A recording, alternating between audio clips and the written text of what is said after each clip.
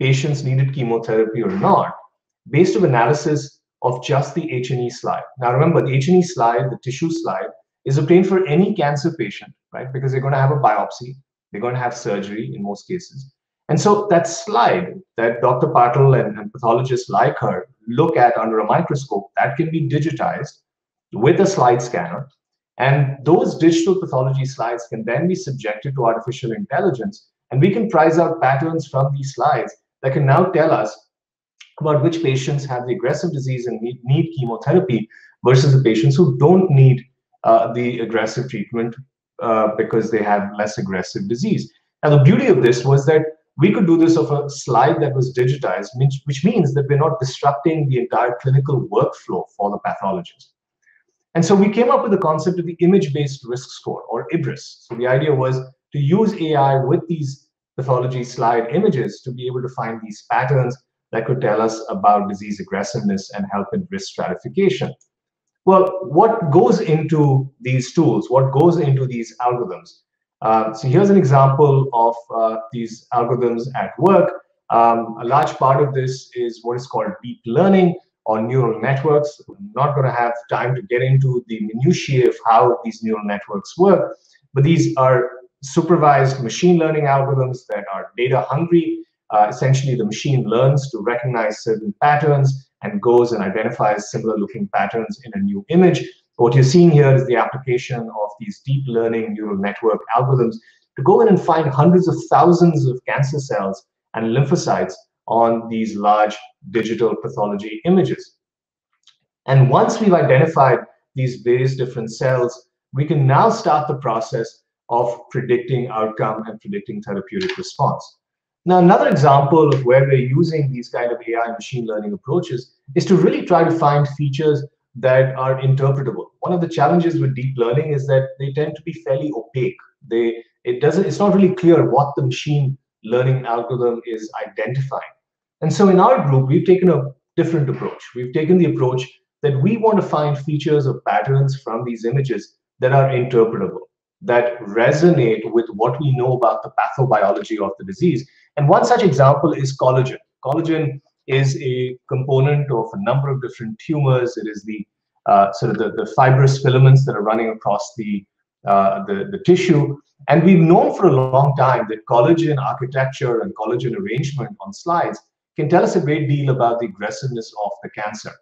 And so in work that we've recently presented at a national conference, as well as have under review, we demonstrated that we could use machine learning to first go in and identify the collagen fibers on tissue slides of breast cancer patients. And what we were then able to demonstrate was that the arrangement of the collagen fibers assessed quantitatively and mathematically was quite different in those patients who had poor survival, short-term survival, that is, they did poorly, in contrast to patients who tended to do much better, patients who had longer-term survival, favorable survival.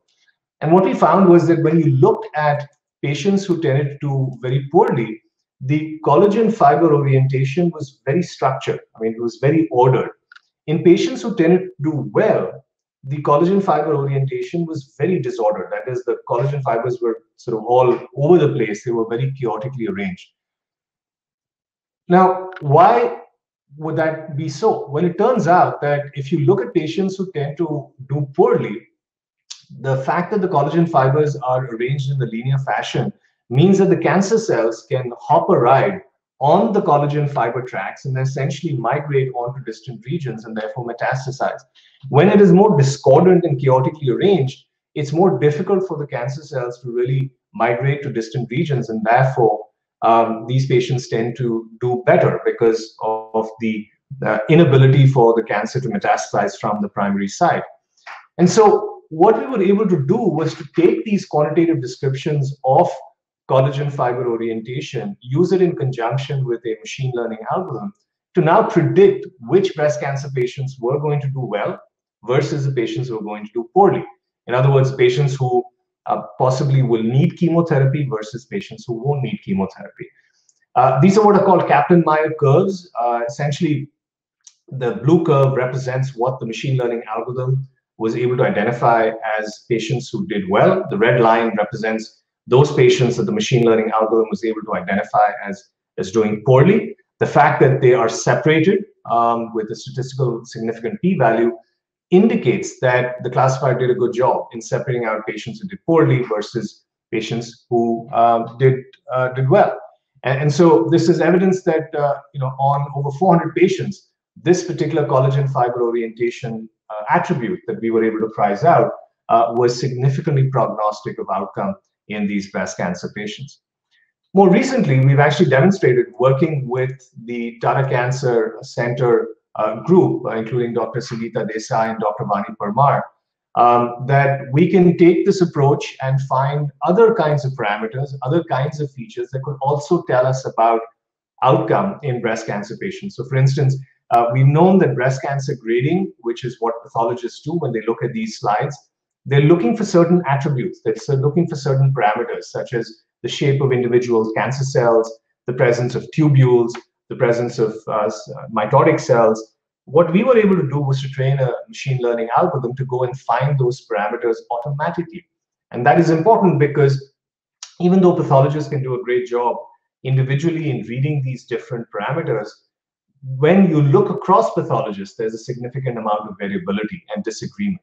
And by essentially having the machine do this in an automated way, we're able to come up with a more reproducible way of capturing these various different measurements. And so we've just completed a study where we looked at patients from university hospitals in Cleveland, but also looked at patients from the Tata Cancer Center in Mumbai, and showed that regardless of whether the patients came from Cleveland or from Mumbai, that we were able to prognosticate outcome. And we were able to do this and demonstrate this both in lymph node negative, that is early stage, as well as late stage breast cancer.